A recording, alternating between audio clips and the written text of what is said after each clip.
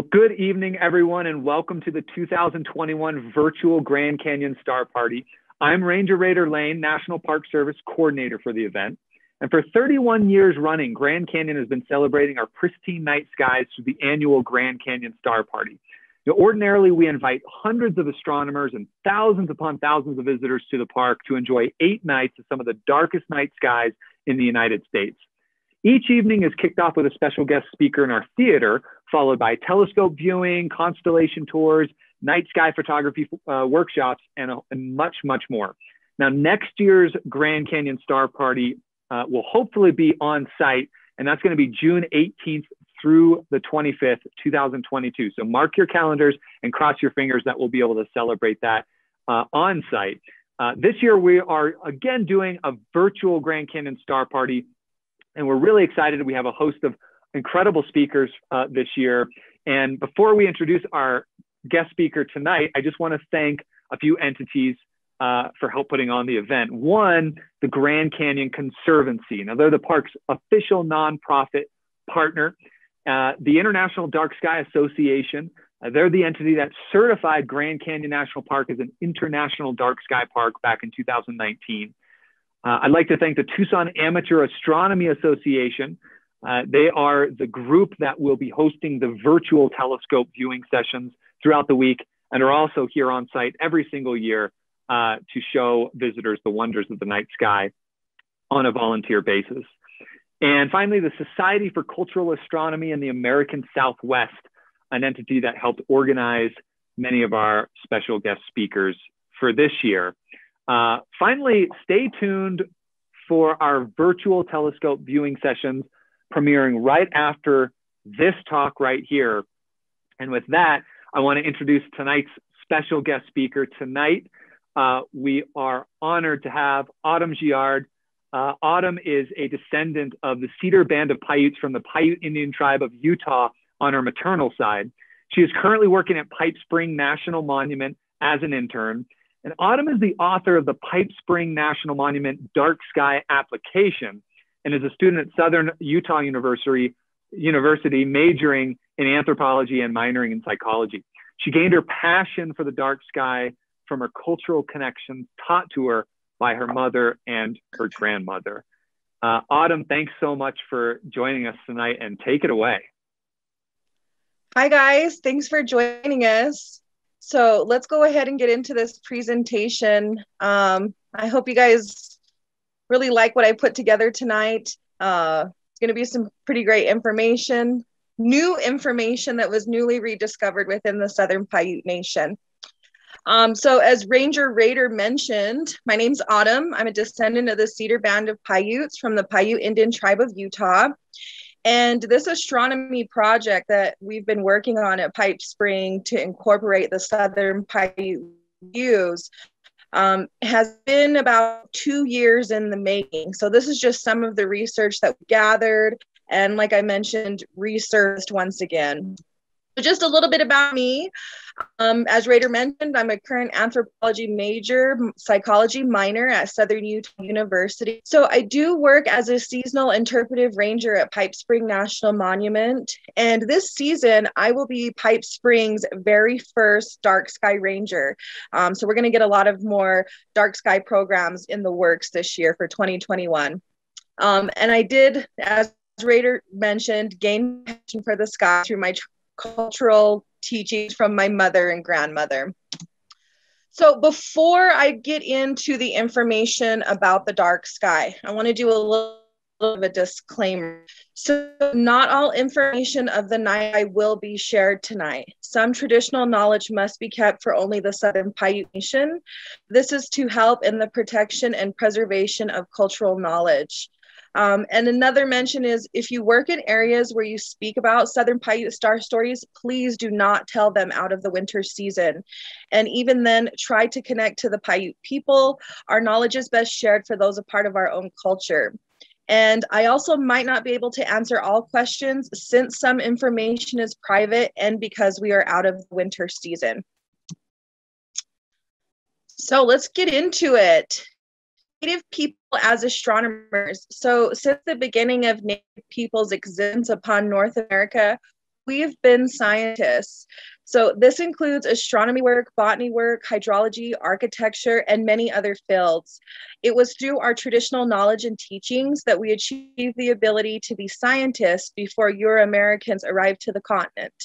Our scientific views are critical for teaching our children that we do have a place in fields related to science. So, interpretation of the solar system from a Native American mindset. And this is something that I think is really important to American people, is that when we are our viewpoint of things such as the incorporate two parts of us, and this is our traditional cultural knowledge along with the new Americanized version of what science is.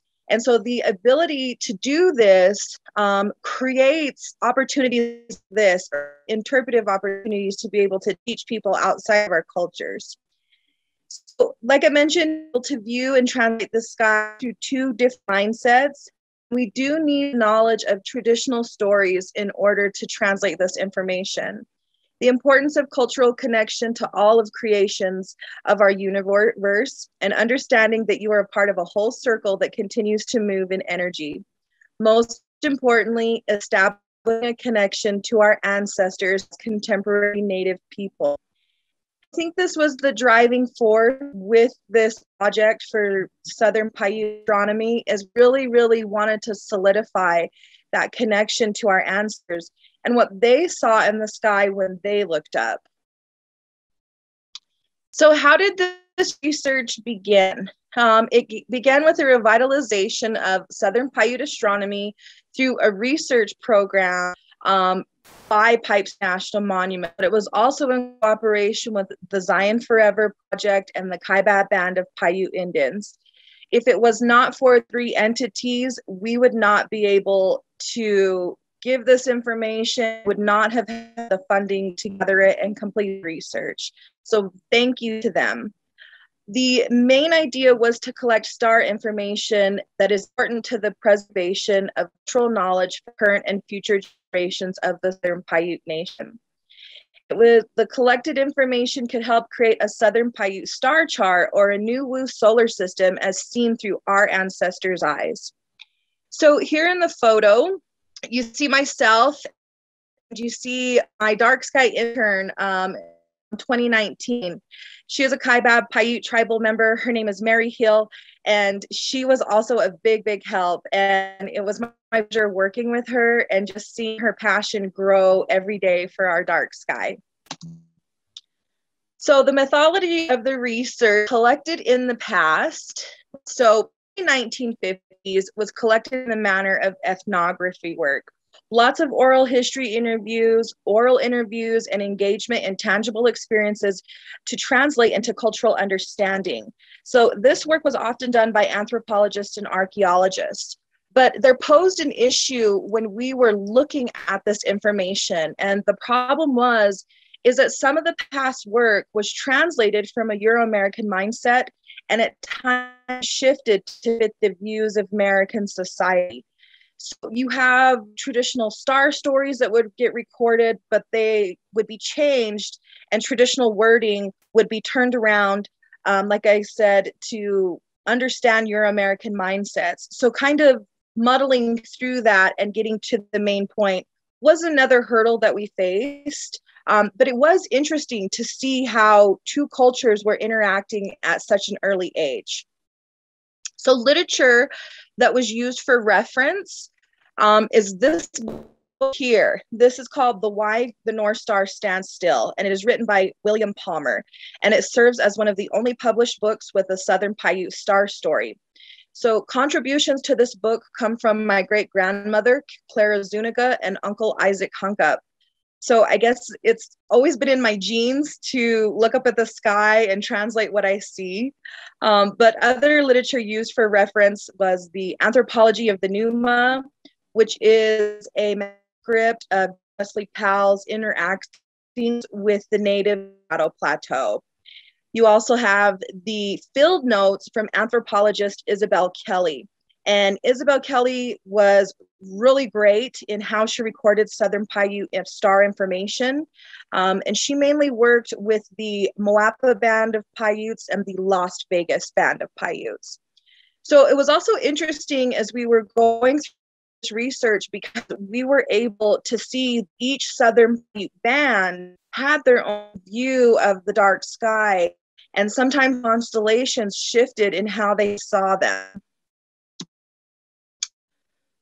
Why is the cultural connection of the to the Southern Paiute? Well, like many cultures across the globe, the idea of being connected to something larger on a universal level is a part of being culturally aware of who we are as Southern Paiute people. The interpretation of the sky encourages the development of songs, dances, ceremonies, and life skills such as agriculture. The sky also serves a purpose for one of the most sacred parts of our life cycle as Paiute people. It is the map to our path to the spirit world when we pass away. So these views can be crucial connection to the history of Coyote and his children, as well as the path of the spirit world, or the Milky Way and Pleiades. So how does the night sky influence the life of the Southern Paiutes? It does this by circle dance songs and dances. Southern Paiute people are well known for our circle dance skills and our circle dance song skills. So during certain full moons or eclipses, this would be a traditional time to hold circle dance ceremonies. And agricultural planting methods would be related to the first full moon in June. This signifies the monsoon season. Related to daily life, such as rising in the morning to greet the morning star, or Venus and the sun. Ceremonies such as the sun dance and the ceremony also have relation to Venus and signifies the start of these ceremonies. So the horizon line and the Milky Way hold connections to the path to the spirit world. So these are very, very sacred connections here with the horizon line and the Milky Way. And I want to mention that it is when the sun is setting and you're looking out on the horizon and you see when the sun meets the horizon, you have that nice dark red line. That is the opening to the spirit world. And the stars are home for some of the influential spirits of the Southern Paiute world. So let's jump into some constellation information. So constellations in the Paiute universe. Constellations within the Southern Paiute world are related to traditional stories that help the development of the perception of the Earth from a Southern Paiute's personal perspective. The constellations are also related to winter stories and are traditionally not told out of the winter season. Constellations can be discussed out of the winter season, but the story connected to that constellation must only be told in the winter. So the first constellation that I wanted to talk about is the North Star, or Polaris, also known as the Bighorn Sheep to the Southern Paiute people. Polaris is the constellation of Earth Minor and is known in the universe, or the Southern Paiute universe, as the Bighorn Sheep who climbed too high and became stuck in the sky. The creator then placed him as the North Star to guide the travelers. So the North Star serves a very important purpose because he creates a connection for the Southern Paiute people between the creator, and showing that our creator has connection to his children and he loves them just as much as we love ours here in the physical world. So the next constellation is Orion, the hunter. So Orion is as the hunter, the bow stretched out, face towards his prey. And first appearance of Orion was also a sign of the start of winter and related to the first winter full moon in November. So once this constellation began to show in the sky, this is when our ancestors knew winter is here. We need to start preparing, start getting those caches even more fulfilled than they was fulfilled in the warmer months. So Taurus, the bull, seen as the antelope in the Southern Paiute universe. Thought this one was very interesting. We were doing our research because here you have the ancient Greeks viewing Taurus as a bull or a horned animal, and here ocean and worlds away, our ancestors saw a horned well. So here, the great antelope also holds the constellation, the Pleiades cluster. And this cluster is highly revered constellation in the Paiute solar system. So Pleiades, the seven sisters, referred to as the rabbit nest or Soni in Southern Paiute, means like a safe place or a whole place. This constellation is home to Coyote's children. And the Coyote is facing the constellation Pleiades. So he is baying and crying because his family is away from him. But it is also home to Coyote's most beautiful daughter, which is the brightest star, Alcyon. She is the helping guide for those that have passed on to reach the spirit world. And the moon. Moon holds a very significant connection to the Southern Paiute world and universe. The moon is connected to women in our cycles. She is wife to the sun, connected to many facets of the Paiute life, songs, dances, ceremonies, and agriculture.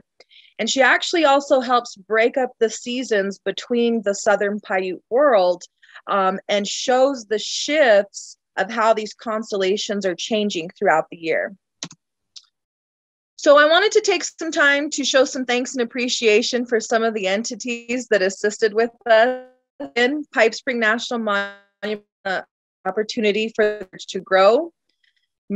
Your time, the Kaibab Band of Paiute Indians, tribal elders from all bands, the Zion Forever Project. My most biggest thanks to the Southern Paiute Nation, Ranger Ben Pickavett, for your guidance on research and understanding of our traditional ways and teaching them to me, and my family for all the support they to me through many endeavors that I take them through in our beautiful outdoors. These are just some of our references, and I want to thank you guys for tuning in, and I'm here if you have questions. Okay. I am muted. Okay. Thank you so much, Autumn. That was awesome talk, and so many interesting things that you said there. First, I just think it's wonderful that Paiute astronomy is finally being uncovered and celebrated in this way. Do you have any plans, or are there any plans in the works for making some of this stuff more widely known on a more official scale, whether it be through websites or books or things like that? Yeah, so the main idea is that we would like to create a Southern Paiute star chart and possibly get it published and start dispersing it throughout the different public land areas within the vicinity of Paiute people. Oh, fantastic. So, yeah. Go ahead. More constellations, but I just tried to. Well, that's fantastic. Yeah, that is amazing. What a great idea. And I think it was really fascinating what you were saying about the Taurus and Orion as well, being analog sort of figures, worlds apart from the Greek constellations. I think that's just so fascinating how we can, how certain constellations, independent of cultures, independent of each other, name them the same type of entity. And you see that a lot, especially with Orion. And I just thought that was a really fascinating factor that you introduced there. Finally, yeah. I wanted to get your take on I wouldn't say, I guess prohibition is sort of a strong word, but the discouraging of telling stories outside of the wintertime. Why do you think that principle, that idea has evolved through not only the Paiutes, but various tribes around the Grand Canyon region? Why do you think that principle sort of evolved in that way?